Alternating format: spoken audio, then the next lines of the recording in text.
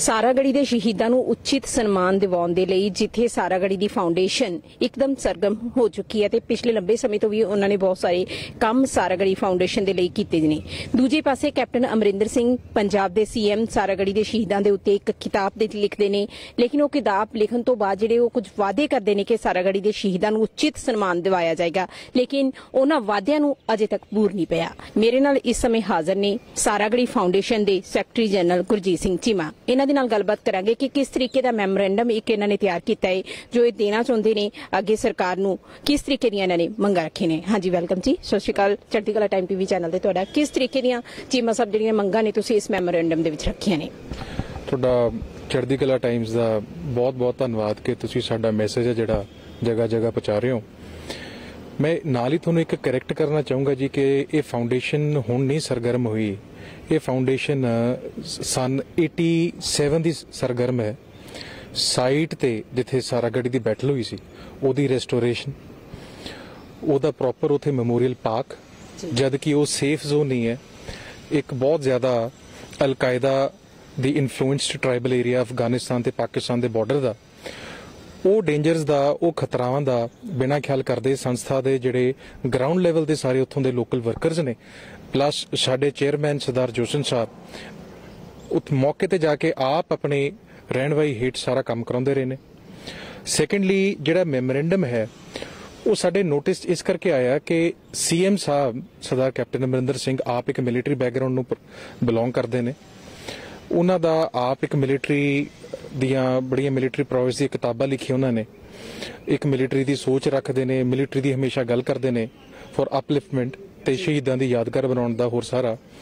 ਪਰ ਜਦੋਂ ਉਹਨਾਂ ਨੇ ਆਪ ਇੱਕ ਸਾਰਾਗੜੀ ਦੇ ਉੱਤੇ ਇੱਕ ਕਿਤਾਬ ਲਿਖੀ ਹੈ ਤਾਂ ਉਹਨਾਂ ਨੂੰ ਪੰਜਾਬ ਸਰਕਾਰ, ਇੱਕ ਸ਼ਰਮਨਾਕ ਗੱਲ ਹੈ ਕਿ ਨਾ ਤਾਂ ਪੰਜਾਬ ਸਰਕਾਰ ਨਾ ਗਵਰਨਮੈਂਟ ਆਫ ਇੰਡੀਆ ਕਿਸੇ ਦੇ ਕੋਲ ਕੋਈ ਵੀ ਰਿਕਾਰਡ ਨਹੀਂ ਸੀਗਾ। ਉਹ ਸਗੋਂ ਉਹਨਾਂ ਨੂੰ ਸਾਨੂੰ ਕੰਟੈਕਟ ਕਰਨਾ ਪਿਆ ਤੇ ਸੰਸਥਾ ਦੇ ਚੇਅਰਮੈਨ ਸਰਦਾਰ ਜੋਸ਼ਨ ਸਾਹਿਬ ਨੇ ਉਹਨਾਂ ਨੂੰ ਸਾਰਾ ਰਿਕਾਰਡ ਦਿੱਤਾ, ਜੋ ਕਿ ਕੈਪਟਨ ਸਾਹਿਬ ਦੀ ਤੁਸੀਂ ਜੇ ਕਿਤਾਬ ਪੜ੍ਹੋ ਤਾਂ ਉਹਨਾਂ ਦੀ ਬਿਬਲੀਓਗ੍ਰਾਫੀ 'ਚ special reference for the foundation ਤੇ ਜੋਸ਼ਨ ਸਾਹਿਬ ਦਾ ਕਿ ਮੈਂ ਸਾਰੇ ਫੈਕਟਸ ਇਹਨਾਂ ਤੋਂ ਲਏ।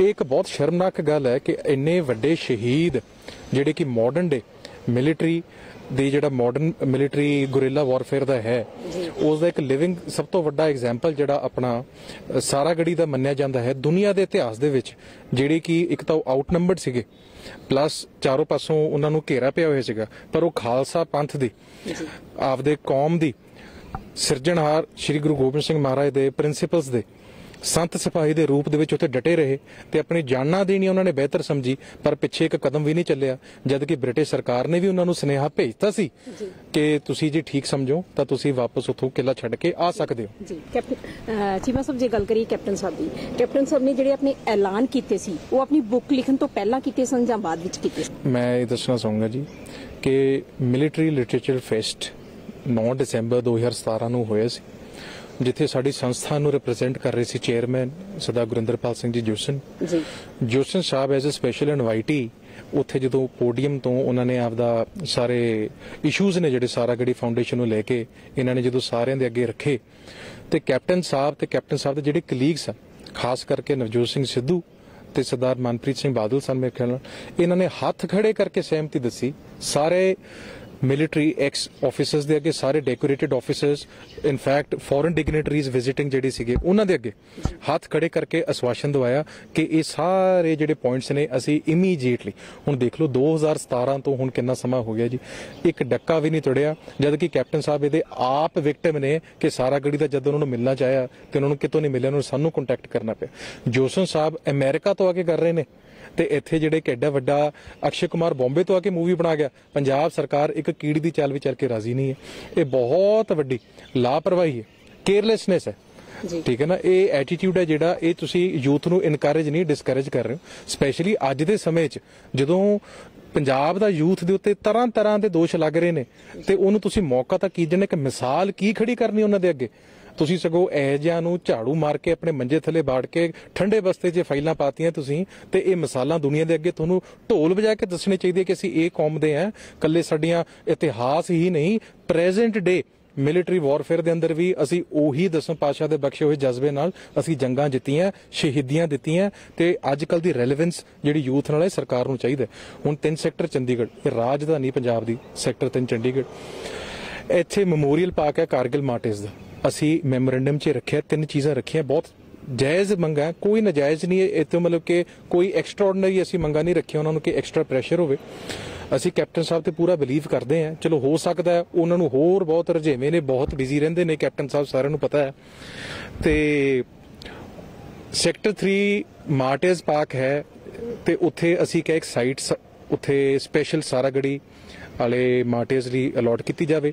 ਜੇ ਆਪ ਨਹੀਂ ਤੁਸੀਂ ਬਣਾਉਣਾ ਚਾਹੁੰਦੇ, ਅਸੀਂ ਕਿਹਾ ਸੰਸਥਾ ਨੂੰ ਥਾਂ ਅਲਾਟ ਕਰ ਦਿਓ, ਸਾਡੇ ਕੋਲ ਬਹੁਤ ਵੋਲੰਟੀਅਰਸ ਨੇ ਵਰਲਡ ਵਾਈਡ। ਕਿਸੇ ਤਰੀਕੇ ਦੇ ਜਿਹੜੇ ਕੋਈ ਬੁੱਤ ਸਥਾਪਿਤ ਕਰਨਾ ਚਾਹੁੰਦੇ ਆ ਸਾਰਾਗੜੀ ਦੇ ਸ਼ਹੀਦਾਂ ਦੇ ਬਾਰੇ ਕੁਝ? ਨਹੀਂ, ਬੁੱਤ ਨਹੀਂ ਜੀ, ਉਹ ਤਾਂ ਚਲੋ ਬੋਰਡ ਜਿਵੇਂ ਡਿਸਾਈਡ ਕਰੂਗਾ, ਜਿਵੇਂ ਠੀਕ ਸਮਝਣਗੇ, ਭਾਵੇਂ ਇੱਕ ਨੇਮ ਪਲੇਟਸ ਹੋਣ, ਠੀਕ ਹੈ ਨਾ, ਜਾਂ ਕੁਝ ਜਿਹੜਾ ਹੈਗਾ ਦਰਸਾਉਂਦਾ ਹੋਵੇ, ਇੱਕ ਛੋਟਾ ਮਿਊਜ਼ੀਅਮ ਹੋ ਜੇ, ਛੋਟਾ ਇੱਕ ਕਮਰਾ ਹੋ ਜੇ ਜਿਹ 'ਚ 22 ਫੋਟੋਆਂ ਲੱਗ ਜਾਣ ਸ਼ਹੀਦਾਂ ਦੀਆਂ, ਥੱਲੇ ਨਾਮ ਲਾ ਕੇ। ਕੋਈ ਵੱਡੀ ਥਾਂ ਤਾਂ ਨਹੀਂ ਹੈ ਜਿੱਥੇ ਇੰਨੀ ਥਾਂ ਵੇਕੈਂਟ ਪਈ ਹੈ।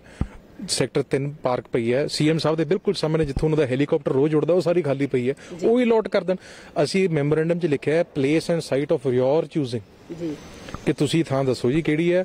ਤੁਸੀਂ ਜੇ ਨਹੀਂ ਬਣਾ ਸਕਦੇ ਤੁਸੀਂ ਸਾਨੂੰ ਦੱਸੋ, ਅਸੀਂ ਬਣਾ ਲਾਂਗੇ, ਠੀਕ ਹੈ ਜੀ। ਦੂਸਰੀ ਗੱਲ ਜਿਹੜੀ ਅਸੀਂ ਸਭ ਤੋਂ ਵੱਡੀ ਕਹੀ ਹੈ ਜੀ, ਉਹ ਇਹ ਹੈ ਕਿ ਇੱਕਦਮ ਪ੍ਰਚਾਰ ਕਿਵੇਂ ਹੋ ਸਕਦਾ। ਅਸੀਂ ਸਾਰਿਆਂ ਨੇ ਬ੍ਰੇਨਸਟਾਰਮਿੰਗ ਕੀਤੀ ਕਿ ਜੇ ਇੱਕਦਮ ਪ੍ਰਚਾਰ ਕਰਨਾ ਹੋਵੇ ਕਿਵੇਂ ਕਰੀਏ। ਅਸੀਂ ਮੰਗ ਮੰਗੀ ਹੈ ਪੰਜਾਬ ਸਰਕਾਰ ਤੋਂ, ਬਹੁਤ ਛੋਟੀ ਜੀ ਗੱਲ ਹੈ, ਮੈਂ ਕਹਿੰਦਾ ਲੀਸਟ ਪੰਜਾਬ ਸਰਕਾਰ ਕੈਨ ਡੂ ਫॉर them। ਉਹ ਕੀ ਹੈ ਕਿ ਸਰਕਾਰੀ ਛੁੱਟੀ ਹੋਵੇਗੀ ਹਰ ਰੋਜ਼, ਜਦੋਂ ਹਰ ਸਾਲ ਜਦੋਂ ਛੁੱਟੀ ਆਊਗੀ, ਬੱਚਿਆਂ ਦਾ ਨਹੀਂ ਵਰਲਡ ਓਵਰ ਇਤਿਹਾਸ ਜਾਊਗਾ। ਬੈਂਕ ਹੌਲੀਡੇ ਹੋਊਗੀ, ਗਵਰਨਮੈਂਟ ਇੰਸਟੀਟਿਊਸ਼ਨ ਬੰਦ ਹੋਣਗੇ, ਕੀ ਹੈ ਜੀ ਅੱਜ ਸਾਰਾਗੜੀ ਡੇ ਹੈ, ਉਹ ਜਿਨ੍ਹਾਂ ਨੂੰ ਨਹੀਂ ਪਤਾ ਉਹਨਾਂ ਨੂੰ ਜਾਗਰੂਕਤਾ ਫੈਲੂਗੀ। ਥਰਡ, ਅਸੀਂ ਉਹਨਾਂ ਤੋਂ ਮੰਗਿਆ ਕਿ ਸਿਲੇਬਸ ਦੇ ਵਿੱਚ, ਜਿਵੇਂ ਕੈਪਟਨ ਸਾਹਿਬ ਨੂੰ ਔਕਤ ਆਈ ਹੈ, ਸਾਨੂੰ ਔਕਤ ਆਈ ਹੈ ਕਿ ਕੁਝ ਇਤਿਹਾਸ ਹੀ ਨਹੀਂਗਾ, ਪੰਨਿਆਂ ਚੋਂ ਡਿਲੀਟ ਕਰਤਾ। ਆਪਾਂ ਆਪ ਹੀ ਆਪਣੇ ਪਿੱਠ 'ਚ ਛੁਰਾ ਖੋਬੀ ਬੈਠੇ ਆ ਤੇ ਦੂਜਿਆਂ ਨੂੰ ਤਾਂ ਕੀ ਦੋਸ਼ ਦੇਣਾ। ਤੇ ਇਤਿਹਾਸ ਦੇ ਪੰਨਿਆਂ ਦੇ ਵਿੱਚ 10th ਤੇ ਆਪਣਾ 8th 10th ਐਂਡ 12th ਸਾਰੇ ਜਿਹਨੇ ਬੋਰਡ ਐਗਜ਼ਾਮਸ ਦੀਆਂ ਕਲਾਸਿਸ ਹੈ, ਐਟਲੀਸਟ ਸਟੇਟ ਇਹ ਕਰੇ। ਗਵਰਨਮੈਂਟ ਆਫ ਇੰਡੀਆ ਨੂੰ ਇਹਨੇ ਪਰਸੂਤਾ ਕੀ ਕਰਨਾ, ਇਹ ਆਪ ਤਾਂ ਕਰਨ ਕਿ 8th 10th ਐਂਡ 12th ਜਿਹੜੀਆਂ ਕਿ ਬੋਰਡ ਦੀਆਂ ਕਲਾਸਾਂ ਨੇ, ਪੰਜਾਬ ਦੇ ਐਗਜ਼ਾਮ ਹੁੰਦੇ ਨੇ, ਉਹਨਾਂ 'ਚ ਇੱਕ ਚੈਪਟਰ ਹਿਸਟਰੀ ਦੇ ਅੰਦਰ ਸਾਰਾਗੜੀ ਦਾ ਇੰਟਰੋਡਿਊਸ ਕੀਤਾ ਜਾਵੇ, ਜਿਸ ਦੇ ਨਾਲ ਜਾਗਰੂਕਤਾ ਸਟੂਡੈਂਟਸ ਦੀ ਫੈਲੂਗੀ ਤੇ ਥਾਂ ਤੇ ਫਿਰ ਉਹ ਅੱਗੇ ਫੈਲਾਉਣਗੇ ਤੇ ਉੱਥੋਂ ਨਾਲੇ ਲੈਸਨ ਲੈਣਗੇ ਕਿ ਕਿਸ ਮੋਰਲਸ ਤੇ ਅਸੀਂ ਲਾਈਫ ਆਫ ਦੀ ਜੀਣੀ ਹੈ। Thank you so much. ਇਹ ਸਨ ਗੁਰਜੀਤ ਸਿੰਘ ਚੀਮਾ ਜੀ, ਜਿਨ੍ਹਾਂ ਨੇ ਗੱਲਬਾਤ ਕੀਤੀ ਕਿ ਪੰਜਾਬ ਨੂੰ ਦੀਆਂ ਸਰਕਾਰਾਂ ਨੂੰ ਜੋ ਕੰਮ ਕਰਨਾ ਚਾਹੀਦਾ ਹੈ ਉਹ ਇਹ ਫਾਊਂਡੇਸ਼ਨ ਕਰ ਰਹੀ ਹੈ। ਅੱਜ ਬੜੇ ਦੁੱਖ ਦੀ ਗੱਲ ਹੈ ਕਿ ਜੇ ਅਸੀਂ ਯੂਥ ਦੀ ਗੱਲ ਕਰੀਏ, ਪੰਜਾਬ ਦੇ ਨੌਜਵਾਨਾਂ ਦੀ ਗੱਲ ਕਰੀਏ, ਜੇਕਰ ਈਵਨ ਅਸੀਂ 8ਵੀਂ 10ਵੀਂ ਜਾਂ 12ਵੀਂ ਪੜ੍ਹਦੇ ਹੋਏ ਬੱਚਿਆਂ ਨੂੰ ਜਾਂ ਉਸ ਤੋਂ ਬਾਅਦ ਗ੍ਰੈਜੂਏਸ਼ਨ ਡਿਗਰੀਆਂ ਕਰ ਚੁੱਕੇ ਬੱਚਿਆਂ ਨੂੰ ਇਹ ਪੁੱਛਿਆ ਜਾਵੇ ਕਿ ਸਾਰਾਗੜੀ ਦਾ ਇਤਿਹਾਸ ਆ, ਤੇ ਬਹੁਤਿਆਂ ਨੂੰ ਸਾਰਾਗੜੀ ਦੇ ਇਤਿਹਾਸ ਬਾਰੇ ਪਤਾ ਨਹੀਂ ਹੋਵੇਗਾ। ਬੜੀਆਂ ਹੀ 3 ਜਾਇਜ਼ ਮੰਗਾਂ ਇਹਨਾਂ ਨੇ ਰੱਖੀਆਂ ਨੇ। ਪਹਿਲੀ ਮੰਗ ਇਹਨਾਂ ਨੇ ਰੱਖੀ ਹੈ ਕਿ ਸੈਕਟਰ 3 ਦੇ ਵਿੱਚ ਜਿਹੜਾ ਸ਼ਹੀਦੀ ਪਾਰਕ ਹੈ ਉਹਦੇ ਵਿੱਚ ਕੋਈ ਨਾ ਕੋਈ ਜਿਹੜੀ ਯਾਦਗਾਰ ਸਥਾਪਿਤ ਕੀਤੀ ਜਾਵੇ, ਕੋਈ ਮਿਊਜ਼ੀਅਮ ਬਣਾਇਆ ਜਾਵੇ ਤਾਂ ਜੋ ਬੱਚਿਆਂ ਨੂੰ ਆਪਣੇ ਇਤਿਹਾਸ ਦੇ ਬਾਰੇ ਪਤਾ ਲੱਗ ਸਕੇ।